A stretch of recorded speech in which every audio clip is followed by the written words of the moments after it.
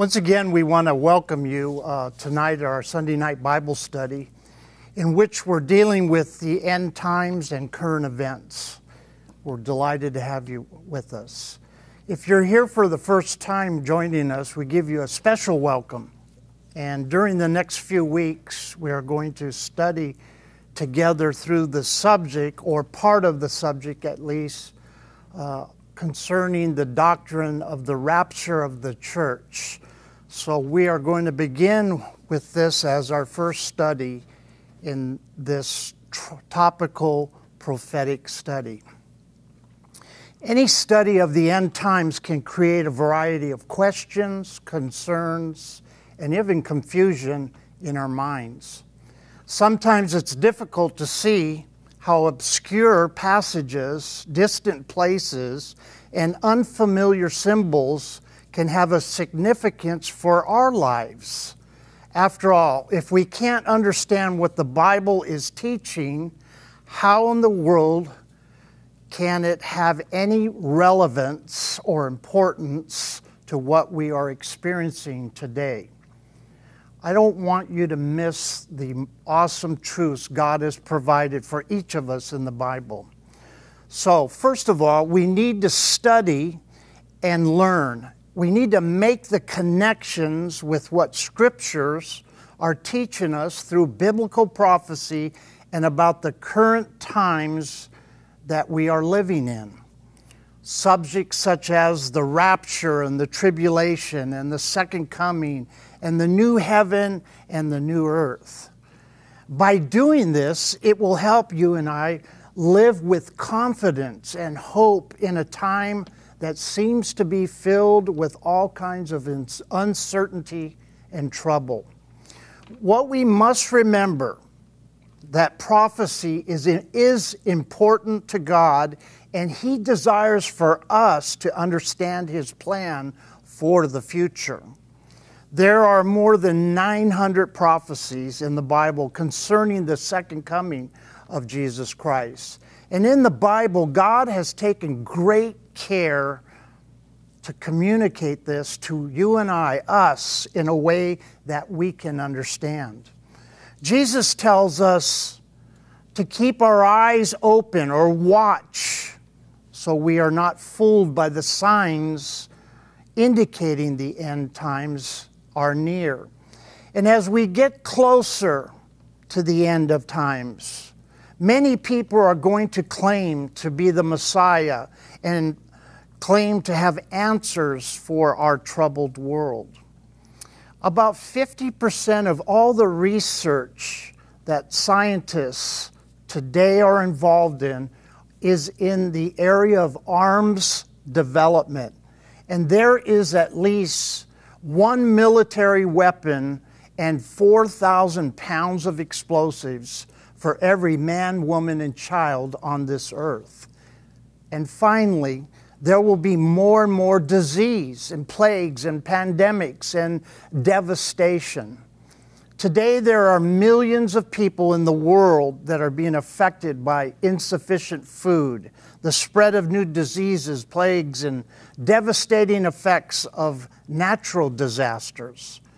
As we get further along in the end times, there will be more and more famine, starving. There will also be an increase of earthquakes and natural disasters, such as hurricanes and fires. You see, how about pestilence and the spread of even maybe new diseases? Our world will experience a ton of tragic new diseases that you and I, we or they, will be unable to control. In case you've been asleep here lately, walking around with your head in the sand and not even knowing or noticing, right now we are seeing all these types over the internet, in the newspaper, and on television, and even in our own lives locally and abroad, which can then cause us anxiety, despair, and confusion. You see, when Jesus tells us to open our eyes, He does so in order to encourage us, you and I, to look upon Him, to gaze upon Him, not because this will cause all the world's problems and our problems to suddenly disappear, but because He is the Prince of Peace. You see, if we study the Scriptures to find God's plan for the future, I am confident that you and I can find out that God will give us understanding through the events of tomorrow, the future, which will help us live with confidence and hope today. So let's open our Bibles to 1 Thessalonians 4, and we'll lean on it as our central passage for our study tonight. Our subject for study tonight is the rapture, a message of concern, comfort, or confusion. And that title, of course, is rooted in what we shall see in 1 Thessalonians 4. And so before we come to that passage and we look at it in detail, there are some preliminaries that we should note. Certainly one of the surest words in all of the Bible is that Jesus is coming back. Someone has said that there are at least 1,527 Old Testament references and 380 New Testament reference to the second coming of Jesus Christ. Take the New Testament alone, and we are not just limited to the personal testimony of what our Lord has says, where He says, I will come again. But listen to the words even of angels who were present at the moment of His ascension when they made an announcement to anxious disciples. They said, this same Jesus which is taken up from you shall so come in like manner as ye have seen Him go.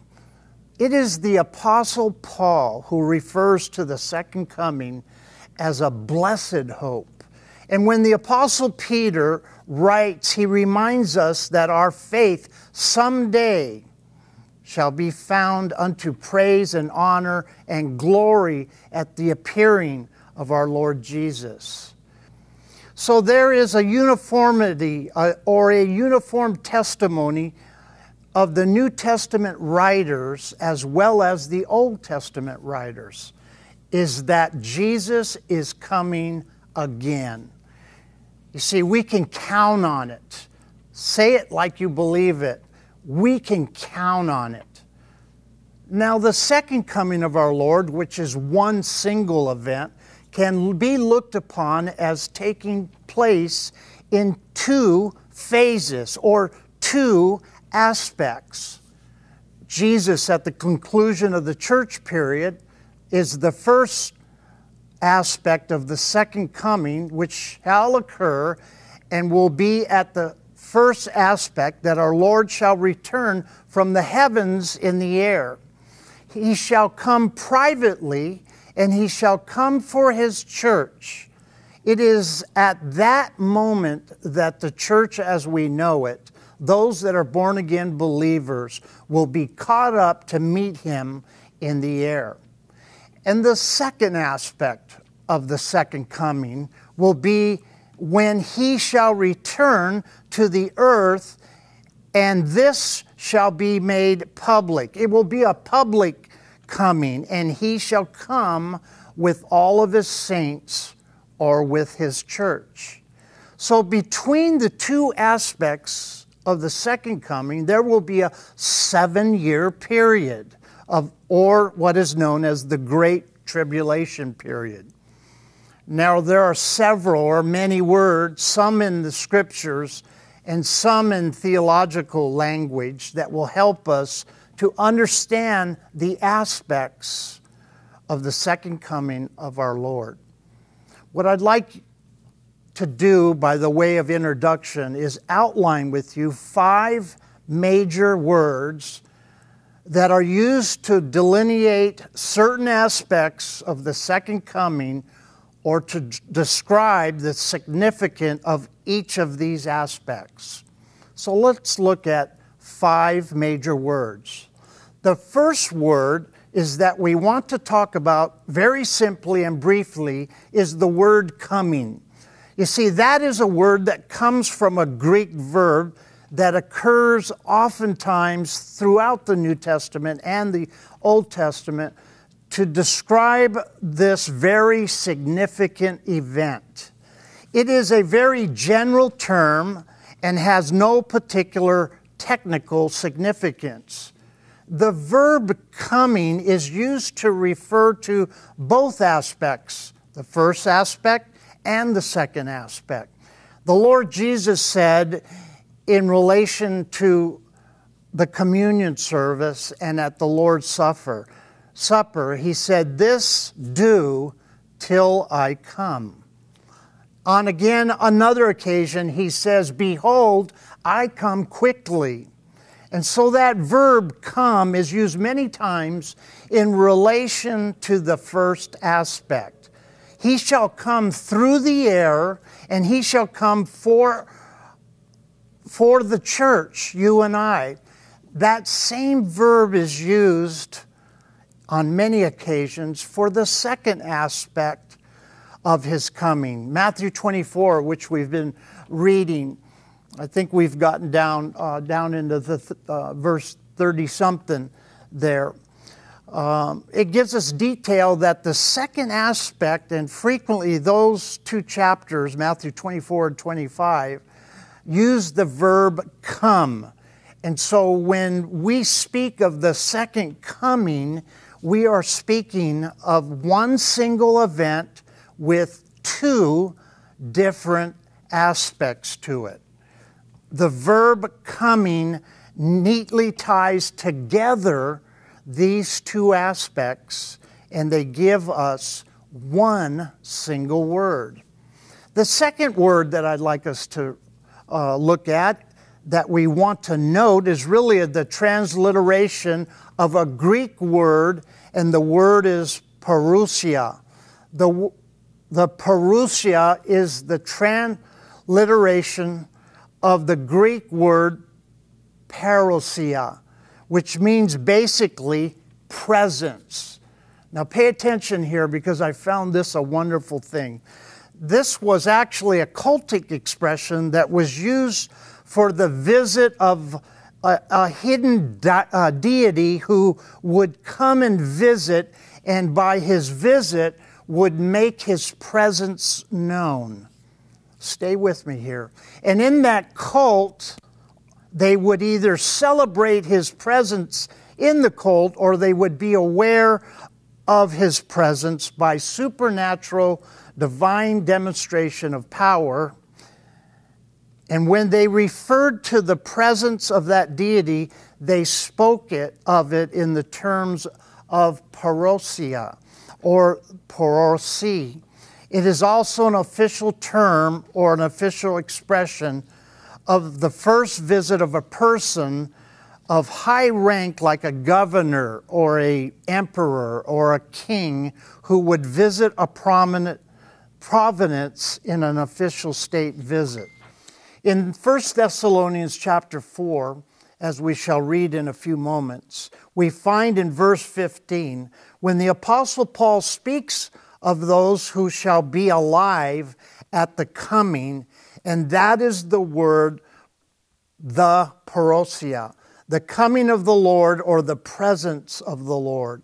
In 2 Thessalonians 2:1 and verse 8, it is used in relation to his coming to the earth and with his church.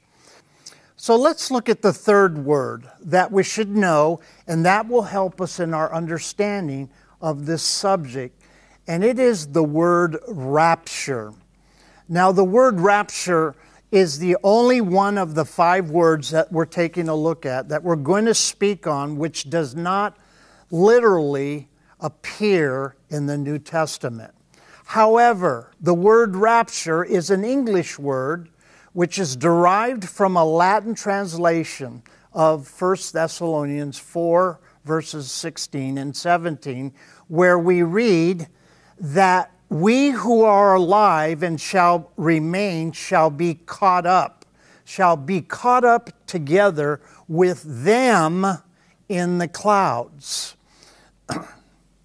The Latin translation of the verb is rapio, and that is the root verb from which the translation comes from, and we have derived an English word from that Latin word. And the English word that we have derived is the word rapture.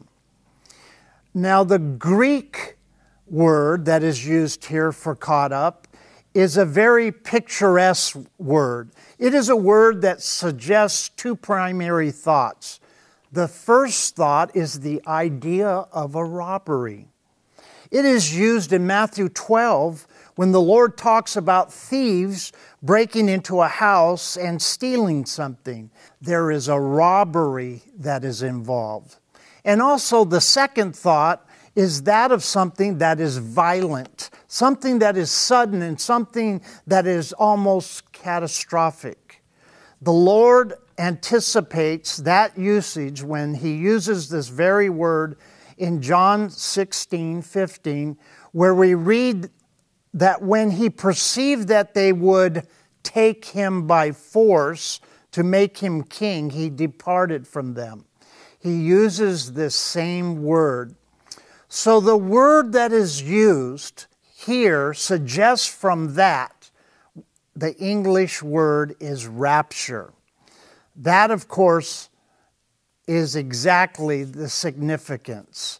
Now, the rapture fits in as a descriptive phrase for the first aspect of the second coming of our Lord. It is the moment that He shall come to the earth and He shall seize and carry off those who are believers in Jesus Christ. They will be caught up together with Him. It's going to be a robbery. It is going to be something that will be violent and sudden. And that is why it is described as that which initiates the day of the Lord, which in 1 Thessalonians 5 is described as a coming as a thief in the night.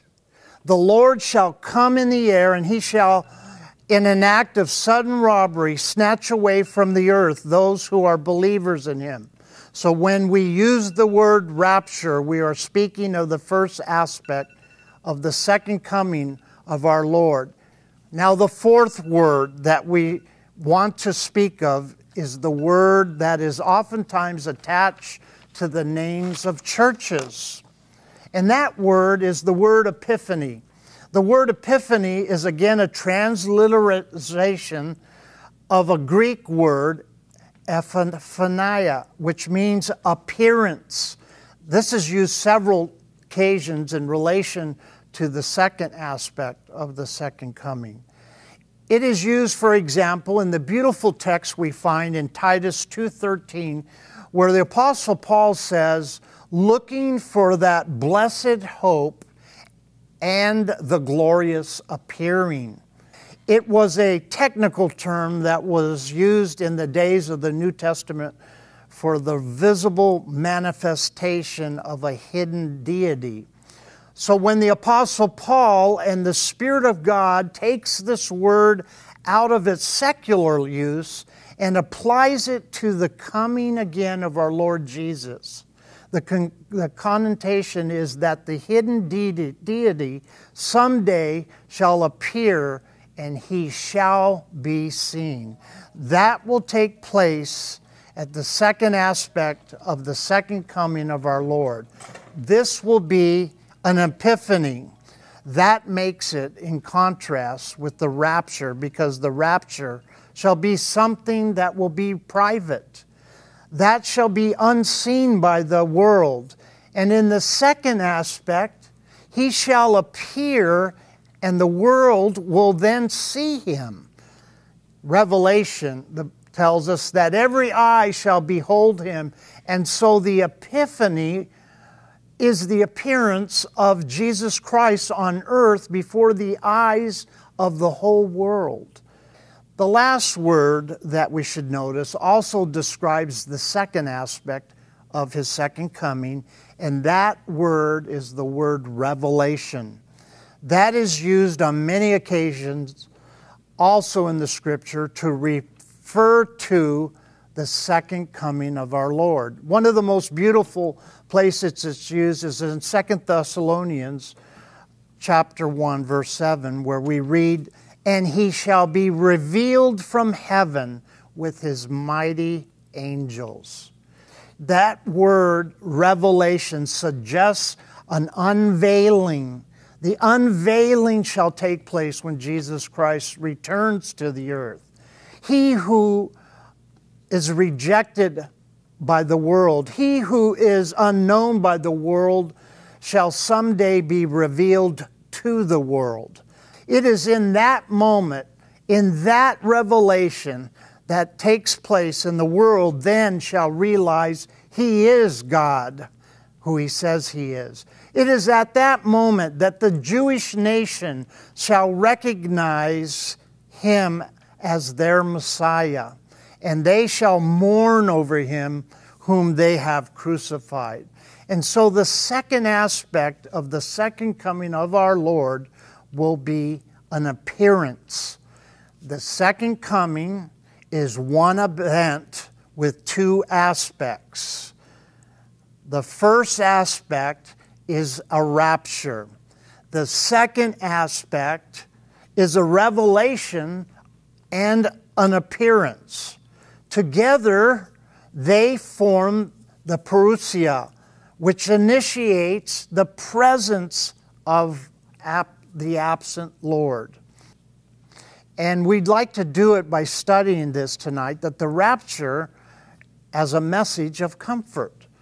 There are actually four major views in relation to the rapture. So the message of comfort. Tonight, though, we're going to be studying it as a message of comfort. We will be reading from 1 Thessalonians 4:13-8. In those verses, the Apostle Paul, in discussing the rapture in verses 13 and 14, he gives us a bold declaration. Listen to it. It says, "But I would not have you to be ignorant, brethren, concerning them who are asleep, that ye saw not even as others who have no hope. For if we believe, or because we do believe, that Jesus died and rose again, and even so them also who sleep in Jesus, or who sleep through Jesus, as it is literally is, those who sleep through Jesus will God bring with him." That is a bold declaration. And then now a little further in verses 15 through 17, you have a very explicit explanation of how this shall take place. It says, "For this we say unto you by the word of the Lord, that we who are alive and remain unto the coming," there it is, the word parousia, "of the Lord shall not precede." The old King James uses an old English word, prevent, which means precede. "Them who are asleep for the Lord himself shall descend from heaven with a shout, and with a voice of the archangel, and with the trump of God. The dead in Christ shall rise first, and then we who are alive and remain shall be raptured." That is the way the Latin translation renders it, "shall be raptured," or "shall be seized and carried off, together with them in the clouds to meet with the Lord in the air, so shall we be with the Lord."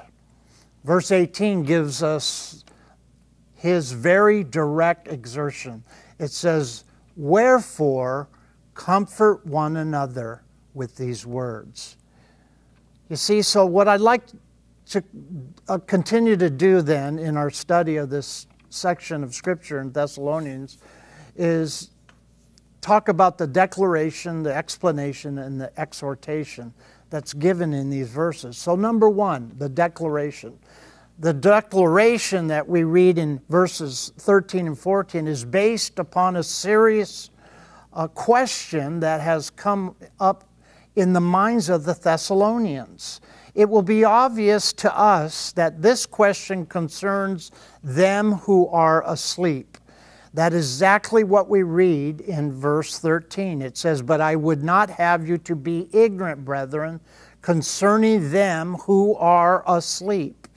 Now, the verb to be asleep is only used in the New Testament of believers. It suggests the peacefulness, the tranquility of a person who has died believing in Jesus Christ. That is from our point of view, from the point of view of a person who is alive on earth. And one who has died believing in Jesus Christ has fallen asleep. It is the picture or the imagery is that of a mother who's rocking their baby to sleep in a rocking chair after maybe giving the baby the bottle and singing a song or two and reading a little story, and then she leans back in her chair and she lulls the baby to sleep. That is exactly the imagery that Paul is picturing of a death of a believer. So now, in the absence of the Apostle Paul, many have died. And now the question has come, what shall be the relationship of those who have died as believers? Those who have been lulled to sleep by Jesus and His second coming to establish the kingdom and to reign on earth. These people had suffered for the sake of the kingdom. Some perhaps have been persecuted and even have been martyred, killed for the cause of Christ. And now the question in the mind of the Thessalonians is this: shall they miss out on the kingdom? Shall they miss out on all the glory of His second coming? Shall they have no part of great honor seeing Him establish His kingdom and reign on earth? That was the thing that was concerning them so desperately. So now Paul recognizes that this question in the minds of the Thessalonians is a very serious question, because it is causing them to be grieved and to sorrow, so that their grief and their sorrow is tending towards the same type of hopelessness that characterized the unbelievers who, in fact, have no hope. You see, so Paul says, I do not want you to be like these unbelievers. Let me tell you exactly what the relationship shall be of those who have been lulled to sleep and the establishment of the kingdom. He makes his declaration in the concluding phrase of verse 14, when he says, even so them also who sleep through Jesus will God bring with Him. The answer is that when Jesus returns, God will bring with Him those who have slept in Christ. They shall return to the earth with Him, and they shall share in the kingdom, and they shall see all the glories of His kingdom reign. You see, that is the answer that Paul offers to the Thessalonians.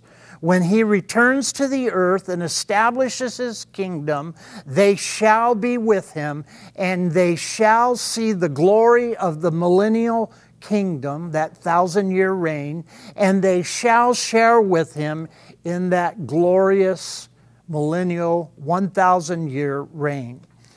He has answered their question, only, of course, to raise 100 other questions. How can it all take place? What will be the sequence of events? They have died, but how shall they come back with Him? Paul gives us his explanation in verses 15 through 17. So in order to explain how this shall take place, Paul gives us this explanation. He tells us the sequence of events, the course of events that shall take place, whereby those who have fallen asleep in Jesus shall indeed come back with Him. It says, and I think we can divide the explanation into two parts. The verse 15, you have a general statement. Then in verses 16 and 17, you have the explanation in detail. So let's look at this explanation in general in verse 15. It says, "For this we say unto you by the word of the Lord." And so what he does, he introduces his explanation with this statement that what he is about now to tell us is by the word of the Lord. Paul says, what I am about to tell you, the sequence of the events that I am about to explore, the revelation that I am about to give to you has come by revelation, direct revelation from God.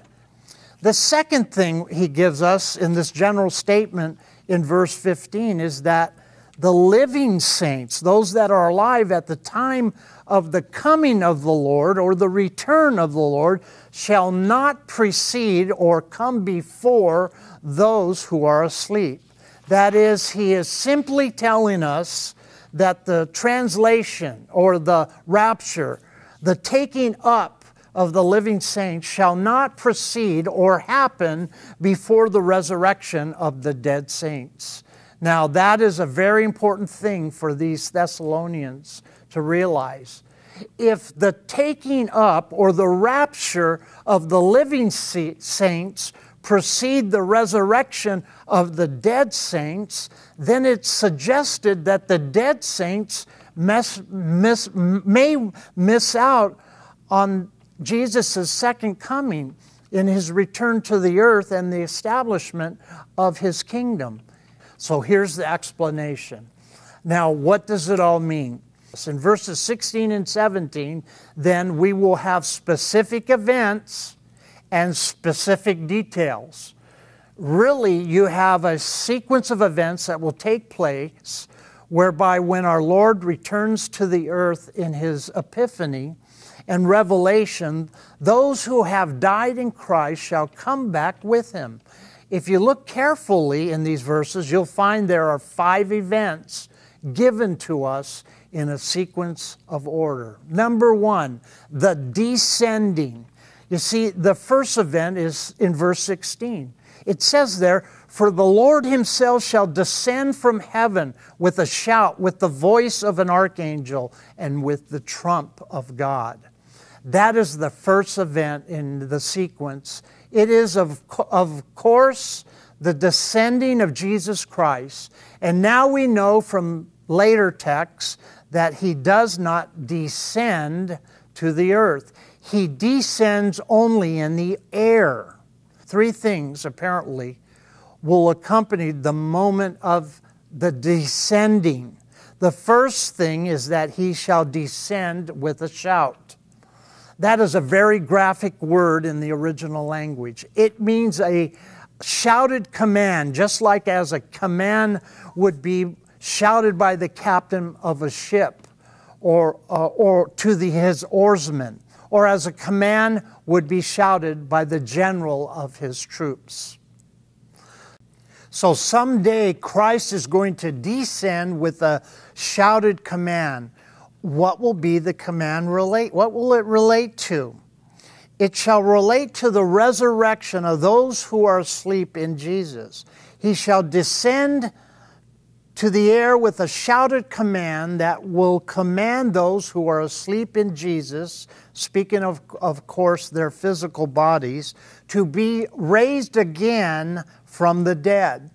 This was what was predicted in the Gospel of John, chapter 5, verse 28, when our Lord says, "All who are in the tombs will hear his voice and will come out." And I think it was illustrated at the tomb of Lazarus. It says in the scripture that he shouted with a loud voice and a shouted command, "Lazarus, come forth." And Lazarus came forth. It was the restoration to life. It will be directed towards those who are asleep in Jesus, and it will be his command for them to come forth. The second thing that will be associated with that descension is it will be with the voice of an archangel. The voice of the archangel, I suggest to you, perhaps may be the thing that will gather together from all the courts of heaven and all the corners of the earth the angelic forces. I argue this because in every massive movement of Jesus Christ through His life and after His life, as well as many of the momentous events in the Old Testament, there was angelic accompaniment. The thing that will congregate the angels around Him for the wonderful moment of His descension from heaven to the air will be the voice of the Archangel Michael.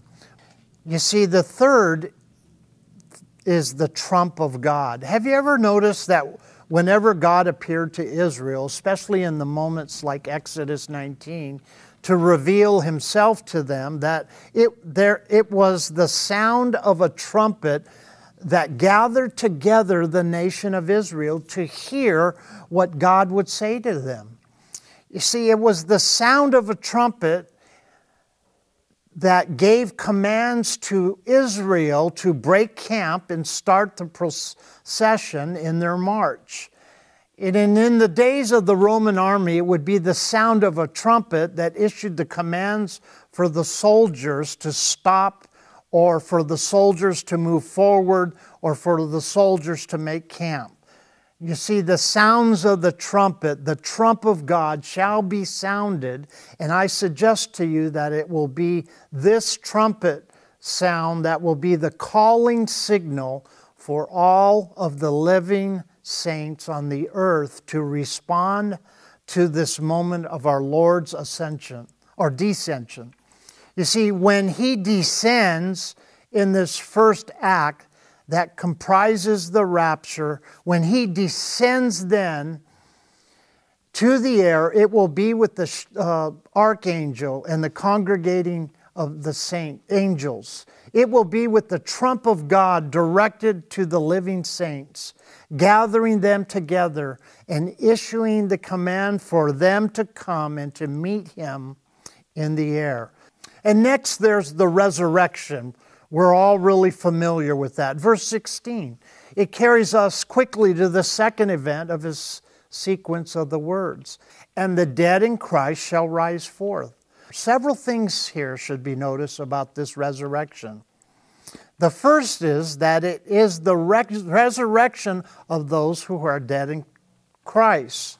That is, it is a very technical phrase which applies to those who believe in Christ during the church age. One becomes in Christ baptized by the Holy Spirit. So when it says that the dead in Christ shall be raised first, it is referring to persons through this church period.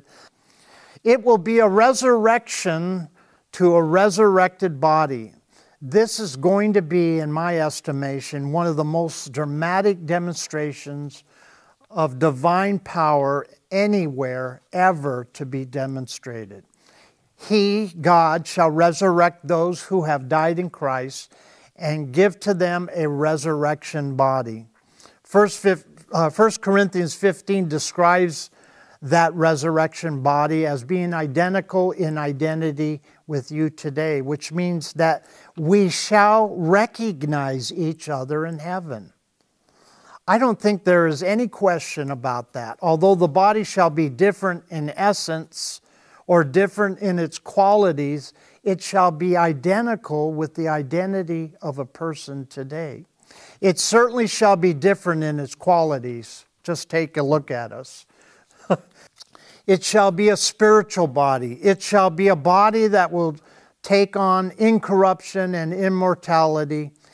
It will be a new miraculous work of God. You see, those that are concerned tonight about shall be raised first before the translation or the rapture of the church, they surely shall not miss out on the blessings of the kingdom when He shall return to to establish the kingdom. Next is the translation. That brings us to the third event, is in verse 17, where we read, "Then we who are alive and remain shall be caught up together with them in the clouds." And that is the translation or the rapture of the saints. And this is going to be by a forceful snatching away of believers in Jesus Christ from the earth. My friends, if it happened at this very moment, it would be much like lowering a magnet upon a table that had a heap of nails and matches.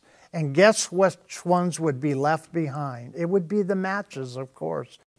When our Lord returns, He is going to give a command and the sound of the trumpet, so that in response to the command, the dead in Christ shall be resurrected and leave in the graves of those who have died without believing in Christ for the judgment of God.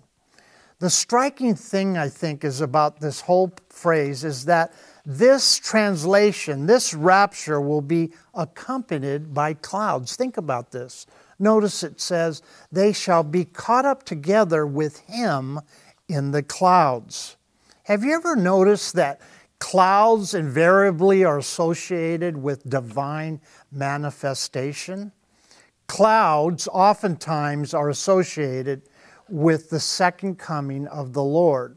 And I believe it will be literal clouds. I don't think there is any reason at all for suggesting anything other than literal clouds at this very moment that it happens. You see, that may be by the means whereby the hidden departure of the saints will take place. There will be such a cloudy phenomenon at the time that the rapture will take place unknownly to the world. And after the rapture takes place, believers obviously will be missed, just like Elijah was missed. You see, they searched for him, but there's no indication that there will be a repentance on the part of an unbeliever after the rapture. Salvation during the tribulation period will be as a result of the ministry of the 144,000 that we read about, to whom the gospel message will be revealed by God.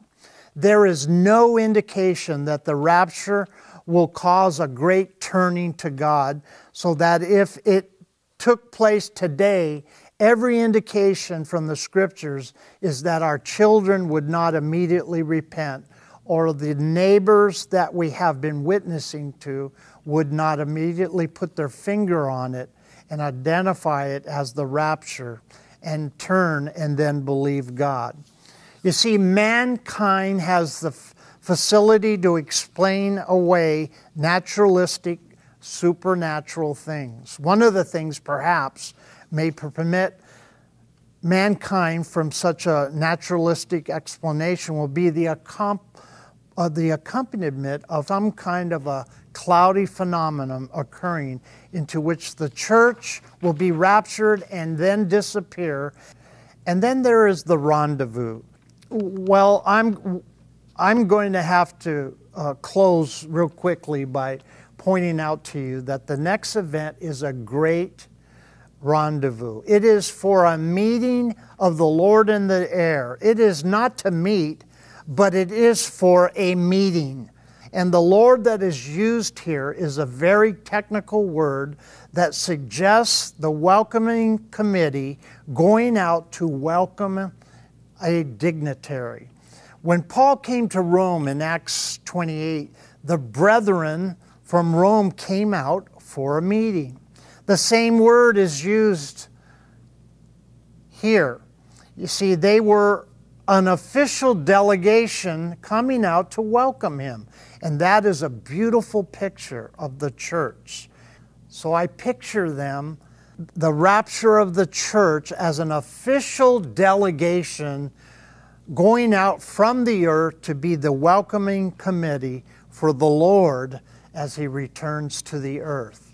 There shall be a 7-year interval, though, during which mankind will have to sit at the judgment seat of Christ. But the rapture is a beautiful picture of the faithful, the remnant on earth, and in the grave going out to welcoming our Lord as He returns to establish His kingdom. The permanent association, the last is a permanent association of that is what you have in verse 17. So shall we ever be with the Lord. The permanent association is that we shall be with Him during the 7-year period in the air. We shall be with Him when He returns to the earth to establish His kingdom. We shall be with Him during the 1,000-year reign of His kingdom here on earth. And we shall be with Him throughout all of eternity. And that, of course, is the great message that Paul has. As a result, his exhortation in verse 18 is, "Wherefore comfort one another with these words. Those that you are so concerned about shall not miss out in the kingdom. They shall be with Him when He returns to the earth. Together they shall go in the air for a meeting of the Lord, and they shall be with Him when He returns to establish His reign on earth." That is the message of the rapture. It is a message of comfort. And last but not least, the exhortation.